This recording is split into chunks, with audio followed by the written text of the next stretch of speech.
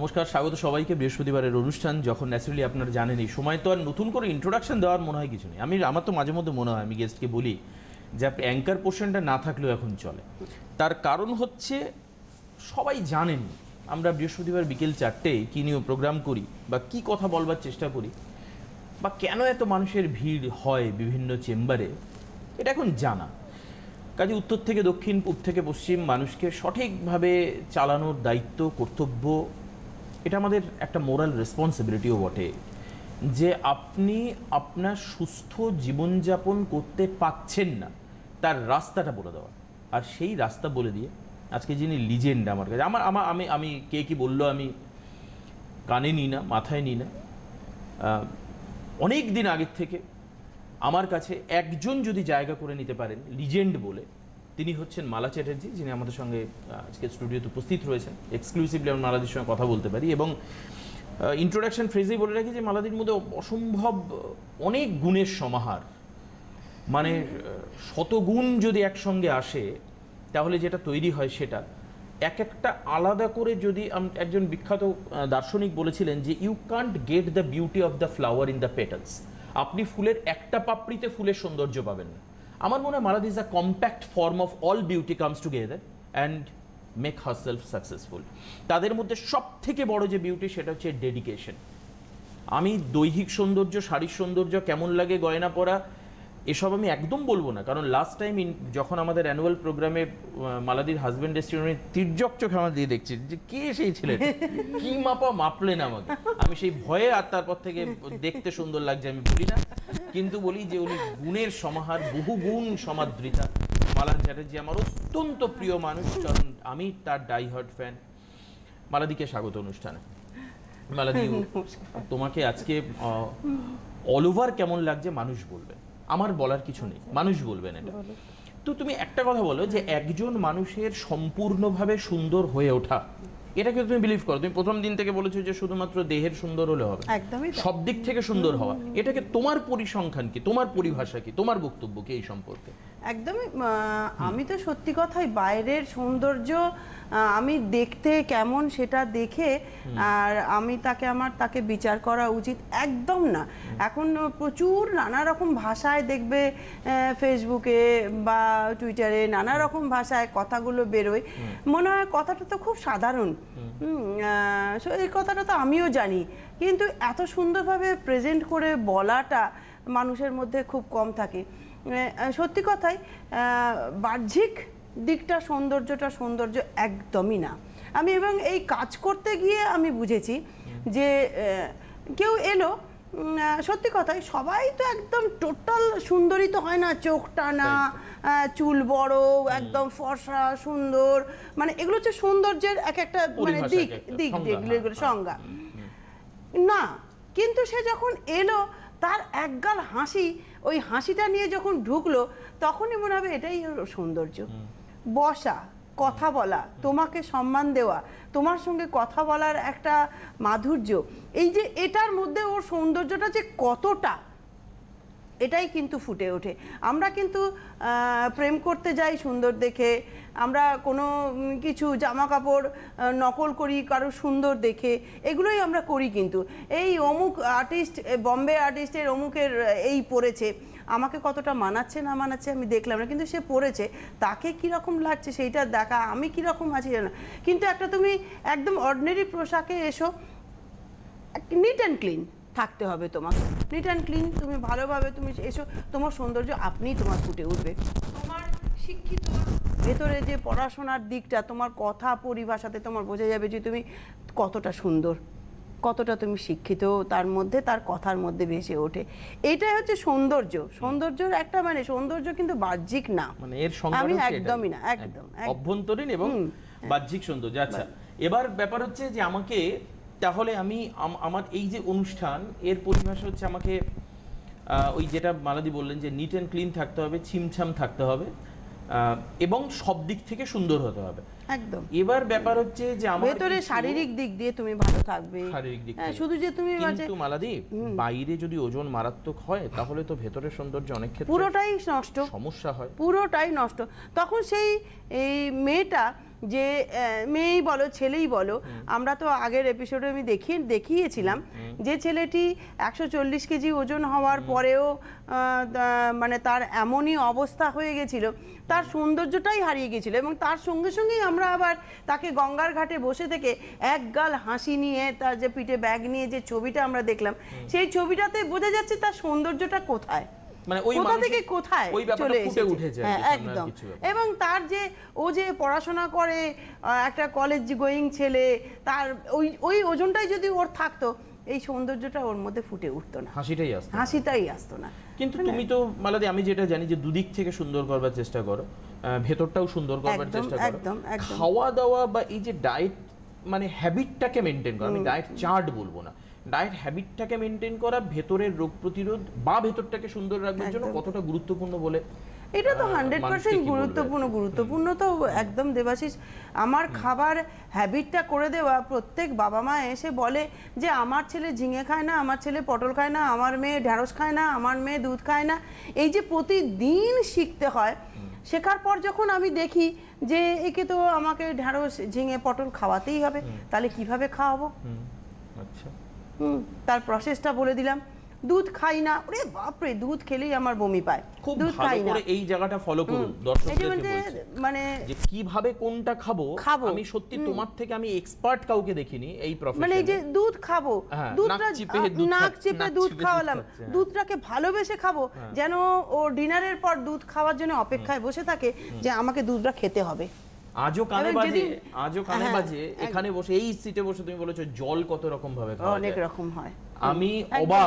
আমি অবাক এইসব প্রোগ্রাম করতে, আমার এই জন্য তোমাকে এত বেশি ভালো লাগে।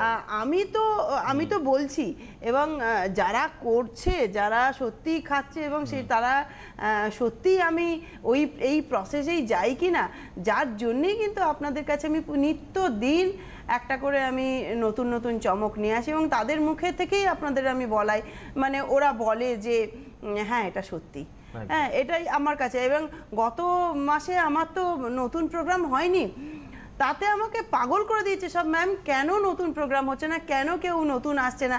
আমি সবার কাছেই বলে নিই যে ক্ষমা চাওয়ার আমার কিছু নেই এতে যে আমি আনিনি বলে, কিন্তু আমি আনিনি এইটাই যে আমার যাদেরকে নিয়ে আসবো, এত তীব্র গরম, হ্যাঁ এত তীব্র গরম, এবং এই স্টুডিওয়ে আসতে গেলে অন্ততপক্ষে 10:30 11টার মধ্যে ঢুকে যেতে হয়, এবং আমরা ছুটি পাই প্রায় 5টা 5:30 পর্যন্ত। যদিও স্টুডিওর ভেতরে ঠান্ডা, কোনো কষ্ট হয় না, কিন্তু এই যে এতটা আসা, রেডি হয়ে আসা যাওয়া, এই জন্যই কিন্তু আমি গত মাসটায় আমি রিপিট দিয়েছি প্রোগ্রামগুলো।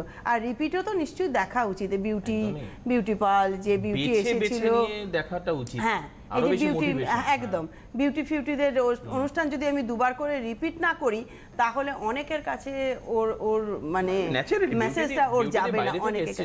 একদম মধ্যপ্রদেশ কোথা থেকে আমার এখনো মনে আছে, একদম। এত লাভলি বাবা, সত্যি। আমার রঞ্জনাকে দুবার রিপিট করালাম, রঞ্জনা এখন রীতিমতন মডেলিং করা শুরু করে দিয়েছে। সে তো এখানে বলেই গেছিল যে যার সেই বাচ্চাটা নিচে গড়াগড়ি খাচ্ছিল, বালুরঘাট না এখানকারই, আমাদের ওর কথা মনে আছে আর কি, কম বেশি সব। হ্যাঁ, এরা তো দূরে ছিল, আর আমাদের রঞ্জনাও ছিল, রঞ্জনা এখানকারই, মানে ও বুঝতে পেরেছি, বাচ্চা বাইরে হাজবেন্ডের সঙ্গে, হ্যাঁ রাইট রাইট, ও রীতিমতন এখানে বলেও গেছিল আমার খুব মডেলিং করার ইচ্ছে, তো ও মোটামুটি একদম পোর্টফোলিও করে এবারে মডেলিং করা শুরু করে দিয়েছে। অবশ্যই আমার এবার হচ্ছে গেস্টের সঙ্গে ইন্ট্রোডিউস করাই, বাট তার আগে একটা tragic film in the year of 1913 সাল, এই ঘটনাটা ঘটেছিল।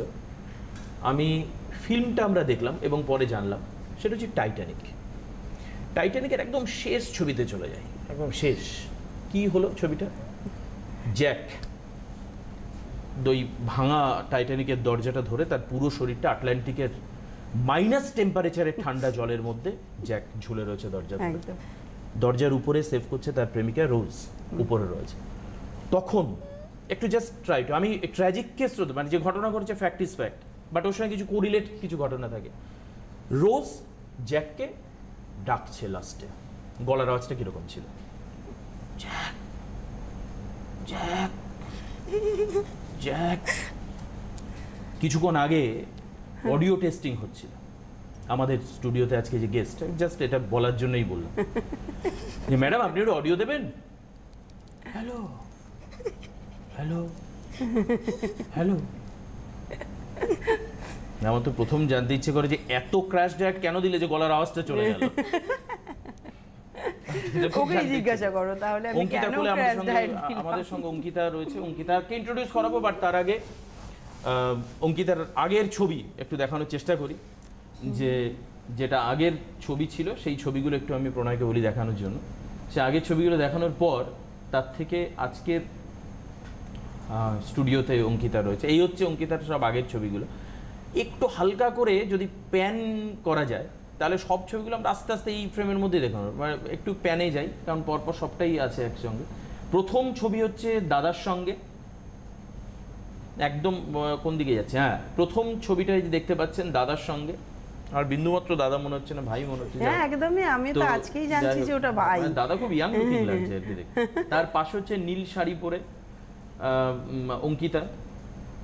কি কারণের জন্য শুটিং করা এইভাবে পোজ দিয়ে এটাও জিজ্ঞেস করার দরকার। সেলফি তুলছে গো। পাশে হচ্ছে, ও আচ্ছা, পাশেরটা হচ্ছে মনে হয় বান্ধবীর সঙ্গে, বান্ধবী না বোন, বান্ধবীর সঙ্গে। আর একদম কোনারটা ওই জন্য তোলা যে জন্য ন্যাচারালি মেয়েদের বসিয়ে ছবি তোলা হয়। আর আজকের সঙ্গে আমি একটুখানি এই মানে এই যে মাঝখানে এই যে নীল রঙের যে শাড়ি পরে এই ছবিটা একটু দেখি ধরি। হ্যাঁ, এবার এই জায়গা থেকে আজকের স্টুডিওতে অঙ্কিতা কোলে যে এসছে, দেখতে খুব ভালো লাগছে, বেশ একটা ভালো জামা পরে, সবই ভালো লাগছে, শুধু গলার আওয়াজটা শোনা যাচ্ছে না। জানি না কি কথা আজকে বলতে পারবে অঙ্কিতা। স্বাগতই, যেই হচ্ছে ক্যামেরা অঙ্কিতার সবাইকে। বেশ, অঙ্কিতা কিছুক্ষণ আগেও শুরু হওয়ার আগে বলছে আমি কি করব, কেন যে আসলাম, কেন যে এসে আমি এখানে পড়লাম, আমি সেটাই বুঝতে পারছি না। অঙ্কিতার ওজন আগে ছিল কত শুনি? 85। একই রকম গলার আওয়াজ, চেঞ্জ হয়নি কোনো? 85। আর এখন কত ওজন? এখন 64। তুমি বাড়িতে এরকম আস্তে আস্তে কথা বলো? বাড়িতে চিৎকার করো? হ্যাঁ। কে কে আছেন বাড়িতে? মা, বাবা, আমাদের জয়েন্ট ফ্যামিলি, মানে কাকু, কাকিমা, ঠাকমা, দাদু সবাই আছে। আচ্ছা আচ্ছা, ভাই আছে। দেখতে পাওয়া যায় না জয়েন্ট ফ্যামিলি আজকাল। কতটা এনজয়মেন্ট আছে জয়েন্ট? আমি তো জানি যে যারা জয়েন্ট ফ্যামিলিতে তারা খুব চিৎকার করে কথা বলে। হ্যাঁ, আমাদের বাড়িতেও হয় সব সময় চিল্লামিল্লি। কিরকম চিল্লা, কে বেশি চিৎকার করে সবথেকে? ঠাকুমা। আমার একদম ঠাকুমা শুনছেন। আপনারা জানেন যে গত প্রোগ্রামে আমার বুকে ব্যথা করছিল, তার মেন কারণটা ছিল যে শিশম অঙ্ক নিয়ে অনার্স করছে শুনে। আমার বুকের কোনায় বাদিকে হার্টের ওপরে 3 নম্বর ভালভে যন্ত্রণা করছিল, কারণ অঙ্কের জন্য আমি ভয় পেয়ে স্টিমই ছেড়ে দিলাম। পড়াই হলো না আমার শেষমেশ, যে অঙ্ক নিয়ে আমি করবো না। এই হচ্ছে আরেকটা আমি শুনলাম যে ঠাকুমা বৃদ্ধ, সে নাকি সবচেয়ে বেশি চিৎকার করে। ঠাকুমা আপনার প্রতি আমাদের প্রণাম। এখনো স্ট্রং আছে। আচ্ছা, তাই নাকি? ঠাকুমার বয়স কত হলো মোটামুটি? কত হবে, 70 ওরকম হবে, কিন্তু এখনো মানে অনেক কাজ ফাজ করে। বাহ বাহ, এটা তো বিরাট ব্যাপার, জয়েন্ট ফ্যামিলি, ঠাকুমা। আচ্ছা, এই যে 85 কেজি যখন ওজন ছিল তখন কি ঠাকুমাই বললেন যে, তার কে বললেন? না, আমি টিভি দেখে এসেছি। টিভিতে একদিন দোলের দিন মানে হঠাৎ দেখলাম প্রোগ্রামটা, মানে আমি 1 মাসের ভেতরে চলে গেছি হঠাৎ করে। ফার্স্টে মাকে বললাম, মানে মা ভাবছে ধর ছাড় তো, যেতে হবে না এসব করে, তারপর এসেছি। দোলের দিন কি হঠাৎ করে? দোলের দিন কেন দেখলেন? মানে দোলের দিন ভালো লাগছিল না, মানে অনেক দোল ফোল খেলেছি, এবার সবাই ঘুমিয়ে গেছে দুপুরবেলা। তো জানি দোল খেলে ভালো লাগে, ভালো লাগছিল না কেন? না, দোল খেলার পরে উইক লাগে না শরীরে। আচ্ছা আচ্ছা। এবার সবাই ঘুমিয়ে গেছে, আমি টিভি দেখছি, হঠাৎ দেখছি, ফার্স্টে ভাবলাম যে এটা কি ওয়েট লসেরই না অন্য কিছু, তারপর ভাবলাম না, তারপর দেখছি তো ওয়েট লসেরই। তারপর গেল অনেকদিন। মালা দিদি বলো তো, এই সময়কার কথা শুনি অঙ্কিতা। এটা আমাদের এত আড্ডা হয়ে যায়, লোকে ভাবতে পারে না যে এটা আমাদের কিসের প্রোগ্রাম। হ্যাঁ, হ্যাঁ, আমরা বলে দিই এটা কিন্তু একটা ওয়েট লস প্রোগ্রাম। হ্যাঁ, তো এটার মানে এই যে অঙ্কিতাও যেমন একটা ভেবেছিল যে এত আড্ডা, দেবাশিসের আর কি মজা, এইসবের মধ্যে ভাবছে লোকে ভেবে উঠতে পারে না যে এটা কিসের প্রোগ্রাম। না, সেটা আমরা অনেক প্রোগ্রাম এরকম গেছে যে আমরা মিনিমাম আলোচনা করেছি যে ডায়েটের। হ্যাঁ, মানে ফোন নাম্বারগুলো একটু দেখে নিন, আর হাওড়া ওয়েট লস সেন্টার আছে লেখা আছে, যার জন্য ওটা মাথায় আছে বলে আমি আর মানে ওয়েট লসের জন্য যে কি প্রসেস কি সেগুলো আর আমি বলি না, কেন সেগুলো সব হেল্পলাইন নাম্বারে জানলে পরে পাওয়া যায়। তুমি এবার বাইরে থেকে ঘুরে আসলে সব জায়গায়, সেবার বাইরে কি করেছো কি খেয়েছো জিজ্ঞেস করতে করতে সেটা হতে হতেই আমাদের চলে গেছে। হ্যাঁ, যা যখন ও প্রথম আসে একদম দেখো তখন গলাটা যেরকম ছিল না, একদমই না, আমাকে অর্ডার করে দাও, মানে ওর মায়ের খুব মানে ছিল, ভয় ছিল যে হবে না হবে না, এটা একটা মায়ের একটা খুব মানে মনের মধ্যে একটা ছিল যে এটা হবে তো। তা ও কিন্তু এসে জয়েন করে, এবং যখন ও এসে চেম্বারে ঢুকে যায় তখন, তাই নাকি, তখন সবাইকে দেখে ওর কিন্তু মনে হয়েছিল যে না, ওর মাও জানছে যে আমার হয়ে যাবে, হ্যাঁ, যে আমারও মানে ওর মা ভাবলো যে না আমি ঠিক জায়গাতেই এসেছি, সবারকে দেখে তখন মনে হয়েছিল যে না এটা হয়ে যাবে, হবে, কেন ওরা আমার শ্রীরামপুর সেন্টার শুরু হওয়ার বোধহয় 3-4 মাস পরে ও এসেছে, না 15 দিন পরে, হ্যাঁ, মে মাসে চালু হয়েছে, জুন জুলাই মানে দোলটা তো তার আগে হয়েছে মেতে, তারপরে আমরা মে মাসের 15 মে আমরা খুব মজা করেছি। এবারে আমাদের মানে একদম ছিল 1 বছরের মানে সেন্টারের জন্মদিন ছিল, খুব খুব মজা হয়েছে, খুব মজা হয়েছে।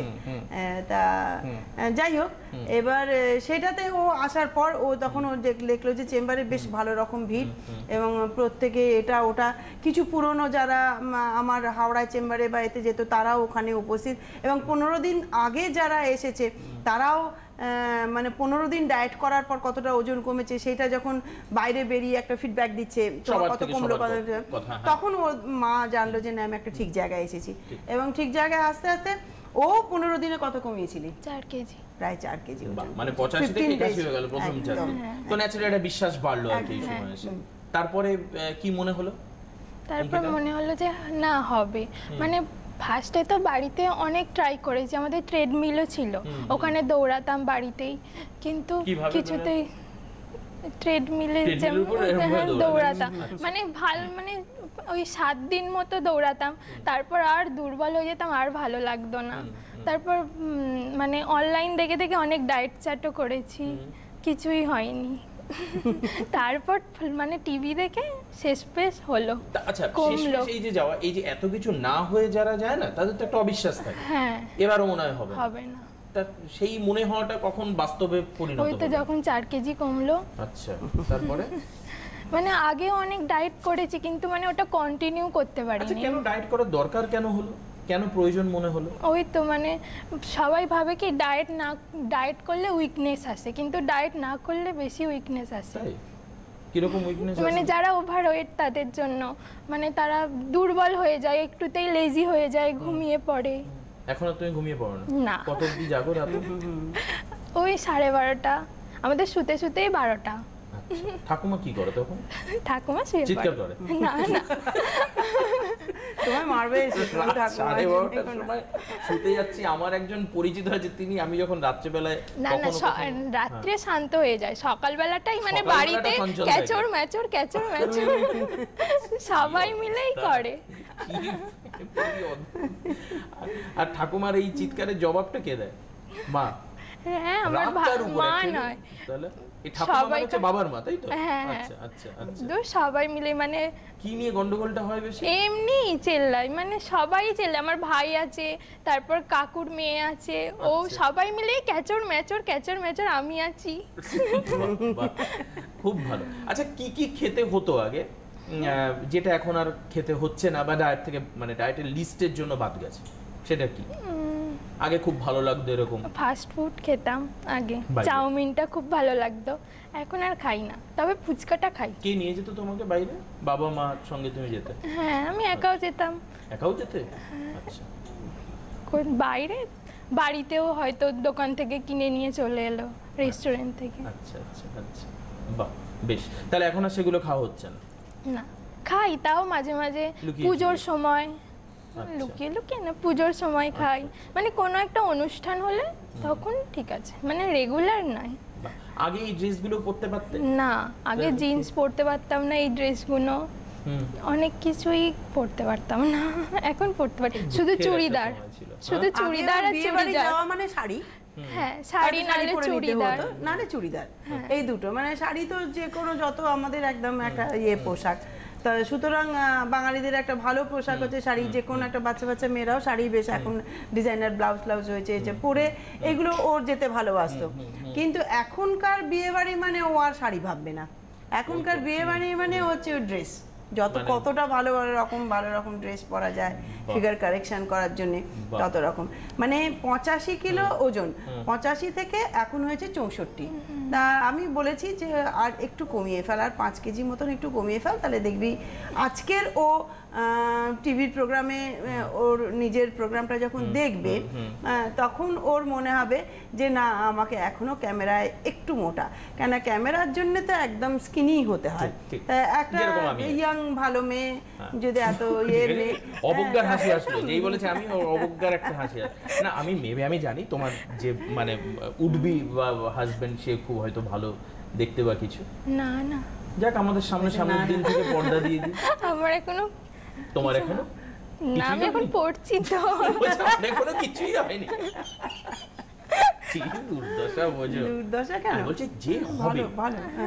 তুমি তো খারাপ দেখে তো চুজ করবে না, তুমি কি কখন আমার মতো ছেলে পছন্দ করবে তো না। তুমি দেখবে যে ভালো দেখতে এরকম মানে সেই ছবিটা তো নেই এখানে এরকম ধরনের, তাহলে কতগুলো এক্সাম্পল দেওয়া যেত আর কি। এটা কিন্তু ওর খুব সুবিধা, ওর মা খুব বুদ্ধিমতী আর কি। ওকে নিয়ে যে আগে ভাগে যে ডায়েটের জন্য, কোন ক্লাসে পড়ছে এখন? এখন আমি এই তো সেকেন্ড ইয়ার হবে। 6-এ? সেকেন্ড ইয়ার আমি শুনি একটু জোরে বলো। আমি সেকেন্ড বই আমি শুনেছি 6-এ পড়ে। আচ্ছা, কলেজে যাও? হ্যাঁ যাই। স্ট্রেট যাও, স্ট্রেট বাড়ি আসো? হ্যাঁ একটু আড্ডাও দিই। আমাদের কলেজটাই তো স্ট্যান্ডে। কলেজটা স্ট্যান্ডের উপরে? হ্যাঁ কোন স্ট্যান্ডের উপরে? ওই চন্দননগর কলেজ। ও মানে গঙ্গার যে ধারটা স্ট্যান্ড আছে না। আচ্ছা আচ্ছা আচ্ছা। তাহলে তোমার আমাদের তো শিশমের সঙ্গে গল্প করছিলাম, শিশমের বাড়ি কাছাকাছি, শিশমের সঙ্গে গল্প করছিলাম যে তুই চন্দননগর, বলে আমাকে তো দেয়নি আমার বাবা মা চন্দননগর কলেজে, কেন চন্দননগর কলেজটা একটু আড্ডার জায়গা আর কি, গঙ্গার ধার, ক্লাস বাঙ্ক করে গঙ্গার ধারে। ওর বাবা খুব সিরিয়াসলি বলেছে না চন্দননগর চলবে না, বাড়ির কাছাকাছিতে যাও, তুমি যদি পড়াশোনায় ভালো থাকো তো বাড়ির কাছে কলেজেও তোমার হয়ে যাবে। তো এখন খন্ডান কলেজে পড়ে, তো সেইটাই আর কি বলছি যে অঙ্কিতার জনপ্রিয়তা কতটা বাড়লো? মোটামুটি ওরা একই বয়সী, শিশম আর ও একই বয়সী, একই তো, ও সেকেন্ড ইয়ার একদম একই। তোমার জনপ্রিয়তা কতটা বাড়লো আগে? সেকেন্ড ইয়ার হবে? হ্যাঁ আবার সামনে বছর সেকেন্ড ইয়ার হবে? না এই পরীক্ষা হবে তখন। পরীক্ষা হবে। তোমার জনপ্রিয়তা কতটা বাড়লো কলেজে? থাকে না একটা বন্ধুদের মধ্যে, মানে আমি আমি খারাপ কথা কখনো বলি না। না যখন কলেজে যাই, তোমার মেয়ে বন্ধুদের মধ্যে তোমার জনপ্রিয়তা কতটা বাড়ে? হ্যাঁ যখন কলেজে যাই তখনই মানে আমার 5-6 কিলো কমে গেছে, মানে ফার্স্ট যখন যাই। তারপর সবাই বান্ধবীরা বলে যে এত রোগা হলি কি করে রোগা হলি। আমি যে ডায়েট করে, ওরাও ডায়েট করছে, হচ্ছে না, মানে ঠিকঠাক তো মানুষের কাছে পৌঁছাচ্ছে না, তার জন্য আমিও আগে করেছি, হয়নি। আচ্ছা এখন হয়েছে। তোমার ডায়েটের মধ্যে পার্থক্য কি? ওদেরকে জিজ্ঞেস করেছো কখনো? ওরা ডায়েট করছে মানে কিছু একটা খেয়ে ফেলছে, মানে কিছু রিচ খাবার, মানে তেল জাতীয় খাবার মেনটেনটা ঠিক করে করছে না, হয়তো জানে না কোনটার পর কোনটা কি খেতে হবে, সেগুলো মেনটেন করতে পারছে। বেশ, যাও বন্ধুদেরকে আবার বলবো আমি টিভিতে প্রোগ্রাম করে এসেছি, এরকম তোরা দেখিস, তোমার নিশ্চয়ই জনপ্রিয়তা বাড়বে, নিশ্চয়ই তোমার কিছু না কিছু হবে, মানে জীবনে ভালোই হবে আর কি, খারাপ তো কিছু হবে না। হ্যাঁ এটা তো মানে দেখো আমরা তো মোটামুটি অ্যাড করতেই এসেছি, অ্যাডেরই জায়গা, তো অ্যাড করতে আসা, আমি নকল সাজিয়ে নিয়ে মানে একজনকেও, আমার কিন্তু আমি এরকম অনেক খবর আমার কাছেও আছে যে আমার ক্লায়েন্টরা যারা 30 কেজি 35 কেজি 40 কেজি ওজন কমিয়েছে, তাদেরকে নিয়ে অনেক কোম্পানি বলেছে তোমাকে এতগুলো টাকা দেবো, তুমি আমাদের হয়ে একটু অ্যাড করো, মানে ওগুলোর মধ্যে মজা নেই, ওটার মধ্যে মজা নেই। আমি নিজে করব, আমি নিজে আমার এদেরকে। হাতে তৈরি, আমার হাতে গড়া একটা পুতুল, সেইটাকে যখন আমি আমার সঙ্গে নিয়ে আসব, তার মধ্যে যা মজা এবং ওর মধ্যে যে সততাটা ফুটে উঠবে, কথাগুলোর মধ্যে যে সততাটা ফুটে উঠবে, আমার মধ্যে যেটা ফুটে উঠবে, ও যখনই একটা কোনো কোম্পানির হয়ে অ্যাড করতে যাবে, তখনই ও মনে করবে আমি কি ভুল বলে ফেললাম, ওকে স্ক্রিপ্ট লেখা দিয়ে দেবে, তুমি এটা বলবে, ওটা করবে, সেটা করবে, তার মধ্যেই কিন্তু একটা মিথ্যের একটা জড়তা ধরা যায়। যেমন ও যত আস্তেই কথা বলুক না কেন, অত যাই করুক না কেন, ও জানে যে আমি যেটা বলছি সেটাই আমি কিন্তু ঠিক বলছি। হ্যাঁ, আমার কাছে এসে কি হয়েছে, আমার খাবারে ওর কতটা কষ্ট হয়েছে, কি থেকে বাদ যেতে গেছে, এগুলো তো ওই বলবে ভালো, তাই না? এবং এরা আর কখনো, মানে যারা প্রফেশনাল কাজ করে তারা আজ রামের সঙ্গে কাল শ্যামের সঙ্গে, একদমই। বাট তোমার যাদের এই সিরিজ অফ দ্য যে লং প্যানেল, এই প্যানেল কিন্তু আর কখনো কোথাও এক্সিকিউটেড হয় না, মানে শুধুমাত্র তোমার সঙ্গে। অনেকে আমাকে এসে তারা বলে দিয়েছে যে ম্যাম আমি এতটা ওজন কমানোর পর আমি যখন গেছি কোনো পার্লারে বা কোনো জায়গায় গেছে, তখন বললো যে বাবা তুমি এতটা ওজন কমে কি করে কমালে, তখন ও বলেছে যে এরকম, যে তখন বলছে তোমাকে আমি এই টাকা দেবো, তুমি আমাদের প্রোডাক্টের ইয়ে হয়ে তুমি অ্যাড দাও। তখন বলছে ওরে বাপরে, মানে সে সঙ্গে সঙ্গে বাড়ি এসে আবার আমাকে ফোন করেছে যে জানো এই বলেছে। আমি কেন করব, আমি তোমার কাছে আমি রোগা হয়েছি, আমি কি ওর কোনো মেডিসিন নিয়ে আমি কোনো রকম ওর ইয়ে রোগা হয়েছি, আমি বলবো না ওর এই কোনো কথা। তা এটা আমার কাছে খুব ভালো লাগলো, ওর এই সততাটা আমার কাছে অনেক ভালো। অনেকে আবার পয়সার লোভবশত কোনোদিন করেও ফেলতে পারে। একদম। অঙ্কিতার এখন কি মনে হচ্ছে, মানে একজন মেয়ের তার কি ওজন নিয়ে কনসাস হওয়াটা উচিত না উচিত না? হ্যাঁ উচিত। কেন বলবে এটা? মানে ওজন যদি মানে বেশি থাকে, ভালো ড্রেসও পরা যাবে না, জিন্স তো আগে পরতেই পারতাম না, তারপরে অনেক উইকনেস আসবে, দুর্বল ঘুম পাবে, এখন কি লেথার্জিটা নেই না, ঘুম পাওয়ার ব্যাপারটা না, তারপরে এমনিতেও মানে অনেক কিছু আবার আগে খেতে ইচ্ছা করতো, এখন আর খেতেও ইচ্ছা করে না, তাই এমনি তার জন্য। বাড়িতে এই যে ডায়েটের যে চার্টগুলো ফলো যে করা, সবথেকে বেশি কে হেল্প করে? আমি নিজের রান্নাটা নিজেই করতাম শুধু। হ্যাঁ, শুধু মা ভালো রান্না বান্না করতে পারো?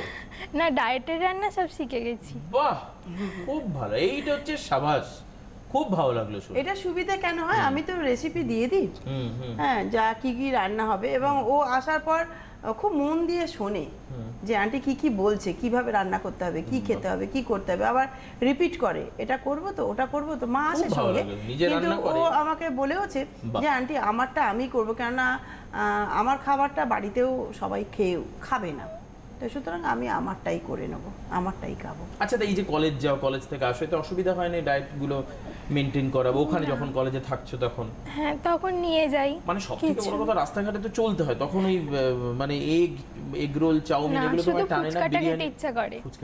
ফুচকাটা হ্যাঁ খাই, আমি খাই। আমার ফুচকা খেয়েও ওয়েট লস হয়, আমি তো প্রায় মানে সপ্তাহে 2 দিন ওরকম তো খাই। ফুচকাটা রাইটে খাওয়া যায়, ফুচকা খেয়ে বেশ, খুব ভালো, খুব ভালো। আরো ওজন কমুক, আমরা আবার অঙ্কিতাকে নিশ্চয়ই পরবর্তী সময়, আপনাদের যদি বাড়িতে এরকম কেউ থাকেন যে যার ক্ষেত্রে ওজনটা সমস্যার কারণ হচ্ছে, যদি সেরকম ফিলিং হয়, আমরা এর আগে অনুষ্ঠানও করেছি শ্রীসমের সঙ্গে, যে ফিলিং যখন আপনার হবে তার প্যারামিটার দিদি বলে দিয়েছেন, সেই সময় থেকেই কিন্তু আপনি কনসাস হন। আর যে চেম্বার রয়েছে তার নাম্বার নিচ থেকে যাচ্ছে, টিভিতে নিচে স্ক্রলে যাচ্ছে। আর আমরা আবার সামনের সপ্তাহে আমরা শ্রীসমকে আর অঙ্কিতাকে আবার নিয়ে আসছি, আর একটু ওদের সঙ্গে আড্ডা মারা হবে, এই আর কি। সোনায় সোহাগা আড্ডা। অঙ্কিতা জিন্স পরা ভুলেই গেছিল, তা দেখি একবার জিন্স পরে নিয়ে আসি, জিন্স পরে একবার দেখি অঙ্কিতাকে কেমন লাগে। হ্যাঁ, আমরা সবাই দেখতে পাবো, কেননা ও খুব আক্ষেপ ছিল এই ড্রেসগুলো ও পরতে পারতো না, মানে ও পরতে পারতো না, এই জিনিস এগুলো ও পরতে পারতো না, তাতে ওর খুব মন খারাপ ছিল, এবং সেই মন খারাপের দিকটা আমরা ওর সাকসেস করে মিটিয়ে দিই আমরা আর কি। এখন সবথেকে কি ভালো লাগে খেতে অঙ্কিতা? ডায়েটের মধ্যে ওটস আর টক দই। দইটা কিন্তু মারাত্মকভাবে ওয়েট। হ্যাঁ, আগে তো টক দই তো মানে কিভাবে পাততে হয় ম্যামই শিখিয়ে দিয়েছে। আচ্ছা, এই যে খাবারগুলো বোরিং লাগে কখনো, যে আমি একটা লং টাইম খাবো বা মেইনটেইন করব, যদি ভালো না লাগে তো বাবু আমি খেতে পারবো না সেটা, তা সেটা কি খুব খারাপ লাগে? না, ভালোই লাগে, আর ওয়েট লস করলে তো একটু তো স্যাক্রিফাইস করতেই হবে, এটা একটা বড় কথা। Very good. আজকে আর হাতে সময় নেই, আমাদেরকে শেষ করতে হবে, তবে পরের অনুষ্ঠানে জিন্স পরে আসছে অঙ্কিতা, অবশ্যই আমরা দেখবার জন্য অবিট করে থাকবো, এবং এসএস মানে সাড়ে সর্বনাশ আর কি, সেই প্রোগ্রাম দেখতেই আমাদের কিছু করার নেই। আজকের মতো এখানে এই পর্যন্ত। আবারও পরের বৃহস্পতিবার ঠিক বিকেল 4টের সময় Howrah weight loss centre. But আপনার বুকিং নাম্বার কিন্তু সবসময় আপনার ফোনে, আপনি চেষ্টা করুন আপনিও যাতে এই পরিবারের এক্সটেন্ডেড ফ্যামিলি মেম্বার হতে পারেন। অঙ্কিতা অনেক ধন্যবাদ, আমার দিকে একবারও তো দেখো ক্যামেরার দিক থেকে বাদ দিয়ে, মালাদিকে অনেক ধন্যবাদ, নমস্কার আপনাদের সবাইকে। নমস্কার।